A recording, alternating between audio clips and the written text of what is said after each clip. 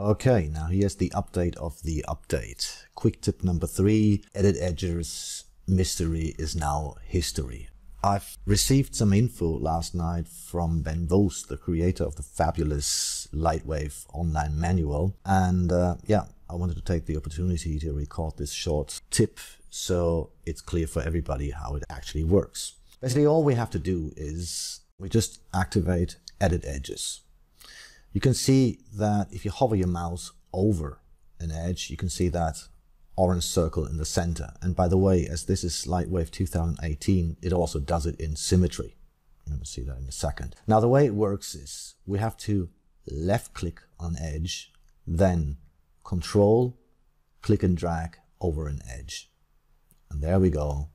It moves the edge everywhere. And you can see it does it also in symmetry. Let me rotate this around so you can see this a little bit better. There. So yeah, that's how this works. If I let go of Control, it moves the entire edge loop. Okay. One more little thing. I received a couple of posts from Renee, the Lightwave guru, and the problem with him is when he says something, you take it seriously. So he had me doubting for a while because he said, haha, you are in polygon mode. Of course it doesn't work. You have to be in edge mode. Dear Renee, thank you very much for making me doubt. But if I enter edge mode and I select 3 or 4 edges and use edit edges, yes, the edges are highlighted. No problem there. But the problem is if I click and Control click, it still only moves one edge. So there's really no difference, Renee, if we are in edge mode or polygon mode. It's the same thing. All right, let's undo that. Now, as Eric Hulst also rightfully said on the forum, we also have other tools. We have D-Uni-Slide and W-Edge-Slide. And I also wanted to take the opportunity to show you these tools again back to back. So, D-Uni-Slide.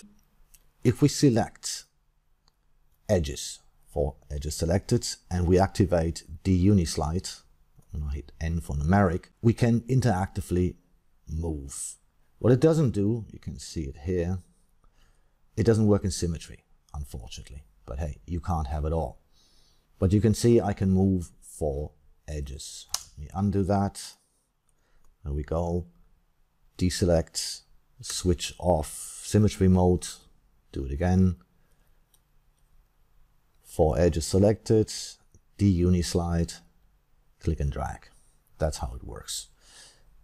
Okay, undo that. One more thing. If you just select a point and you go back into D-Uni-Slide, it has the auto merge feature here, which sometimes can actually be really helpful. And that means if you slide the point over and let go, you can see at 100, or in this case, yeah, it's 100%, it merges the points together. But it's interactively, so unless I drop the tool, I can still move this around. That's pretty nifty, actually. Okay, let's undo that. When it comes to W-Edge-Slide, it took me quite a while to understand this tool, although it's not very complicated, but that's just me. Because it's called W-Edge-Slide, but in order to use it, you actually have to select points. So with those 4 points selected, there we go, I can slide those points, not edges. Problem is, that's not a problem, but it doesn't work interactively.